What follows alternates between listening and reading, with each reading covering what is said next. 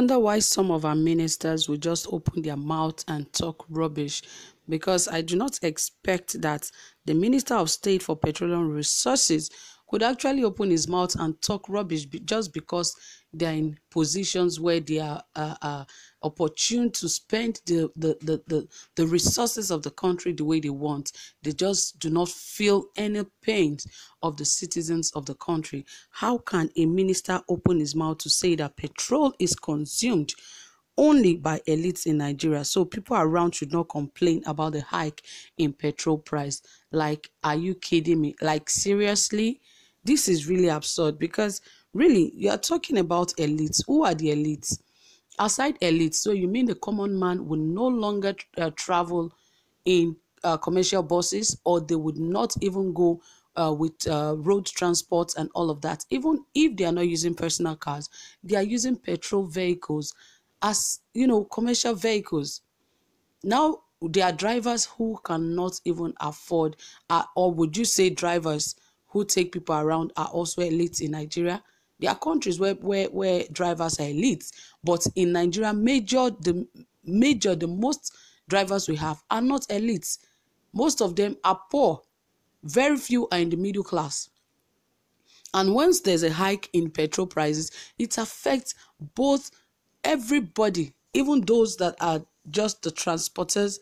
They are all affected. So for a minister to just open his mouth and just begin to say all sort of rubbish is shameful. And just to say that petrol is consumed only by elites, like, is he okay? Like, is he all right? These are some of the people that are turning the country upside down. And when young people talk, they say young people are high on drugs. It is so unfortunate that we have such kind of ministers. After they've stole money, they've been in problems before, they are still being made ministers, they are being made senators, they are being made House of Rep members. So who is going to really elevate Nigeria from this situation that Nigeria is today? Because you keep rotating thieves, those that have been convicted, those that have been arraigned for crimes that have, embezzled funds, those that have been accused of money laundering outside Nigeria. You still pick those guys up and use them as ministers, and you feel they are good examples to Nigeria. These are some of the major problems we have in the country today, and it is only God that can really save Nigerians from all of this. Anyway, let's get to see why he said all of this and what he meant when he really said that those consuming petrol are actually elites. More details of this shortly, but please, if you have not subscribed, ensure you hit the subscribe button and also give this video a thumbs up, and don't forget to turn on your notification bell, because that is the best way you get notified anytime we drop a new video. Okay guys, without further ado, he says that the Minister of State for Petroleum Resources, Silva, said petrol is consumed by elites in Nigeria, so people should not complain about the hike.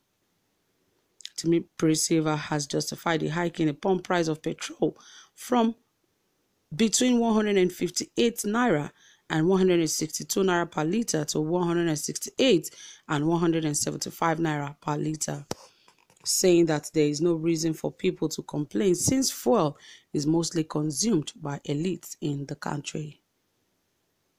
Silva said this on Monday, November 16, while addressing State House correspondents at the Presidential Villa, Abuja, after a meeting with President Muhammadu Buhari, the substantive Minister of Petroleum Resources.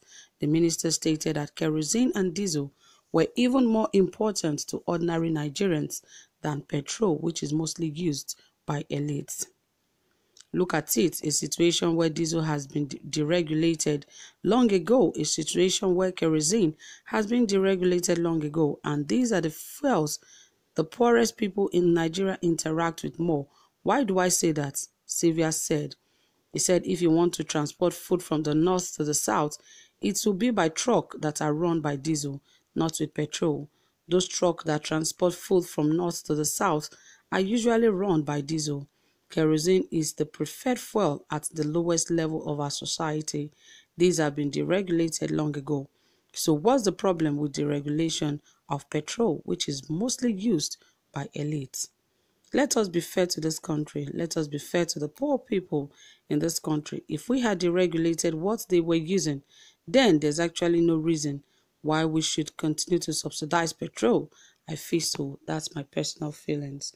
I believe he's just stupid with his personal feelings. That is what I would say, because really, if a minister could be thinking this low, that petrol is only consumed by elites, like, could he really be okay while saying that? I think he forgot a lot of things, that it is very common for poor Nigerians, middle classes, to travel with commercial transport, and they will have to pay for transportation. And once the price of petrol is hiked, I'm very sure you should understand that the tickets to go by bus would also increase. Now, he only gave an example of those transporting food from north to south, that they are using truck, and a truck normally uses diesel and not petrol. Well, he could say that about food, but really, how many of these foods are being transported in these heavy trucks that really use diesel? Let us be factual to ourselves, because he's talking about deregulation, that it has been deregulated for diesel and kerosene, and that is what major people in Nigeria. So are you trying to say Nigerians should continue to be on that same level? People should not rise. That is a problem with the government of today. They expect everybody to be on the floor. Why they be above, and everyone from the floor begins to look them from the top and see them as their God. This should not be. Nigeria should be a level playing ground for everyone, where there's equal opportunity for everybody. But they keep impoverishing the people in the best way they can, so that these people will keep looking up to them, and they keep these same Nigerians in perpetual poverty, where they will not have their voices, because that is what poverty does. Your voices cannot be heard. Once you are poor, your voice is not heard. Nobody listens to you. And that is what the government is doing to the people of Nigeria. They just want to keep them in poverty, where nobody will be able to open their mouth to talk. Now, you talk about deregulation. Now, you put fall out of it, saying that it is for the elite. Those that are civil servants, have they increased their salaries? Their salaries are not yet increased, but they take transport to their workplace every day. Some of them use their personal cars. They drive it to work, and you increase the fuel pump price, and you refuse to increase salaries. That is wickedness. That is outright wickedness. And these are the things that have made this country not to progress and not to grow beyond where it is today. These are the things that have not made Nigeria to be that great nation that it is meant to be.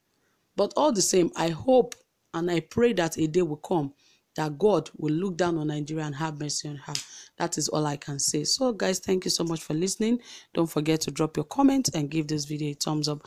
Do have a pleasant time. Bye for now.